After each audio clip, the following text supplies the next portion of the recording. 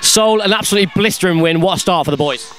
Yeah, it's pretty a dream start, but I think we've got to back it up tomorrow. That is the most important thing. But obviously we started well this competition, but our performances last year, a lot of learning, so we just got to go back tomorrow and start again. A lot of that good work, say, was done by the man standing next to you. How good was Hully?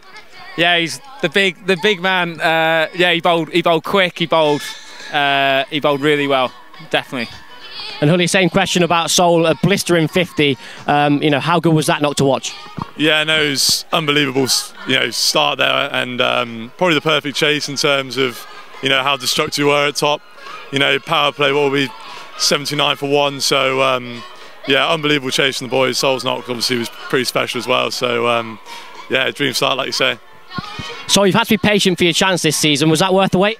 100%. Obviously disappointing not to start the Red Bull stuff, so it's been in my mind a lot, and to start like that, it's great, but you got to continue it in this format. There's a lot of games back to back, and it happens fast. So tomorrow we go again tomorrow. Hully, it looked like a decent pitch out there. What was the key to bowling on that wicket?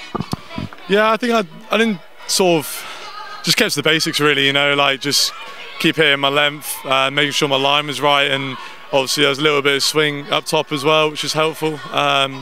But yeah, just trying not to get, you know, just keep doing the basics, and luckily it paid off, so yeah. You struck 3 crucial wickets, big players, and of course 2 in one over that was set batsman. How important was that?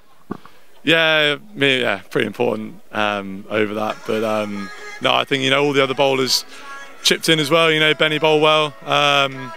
Just overall good team performance really, so yeah.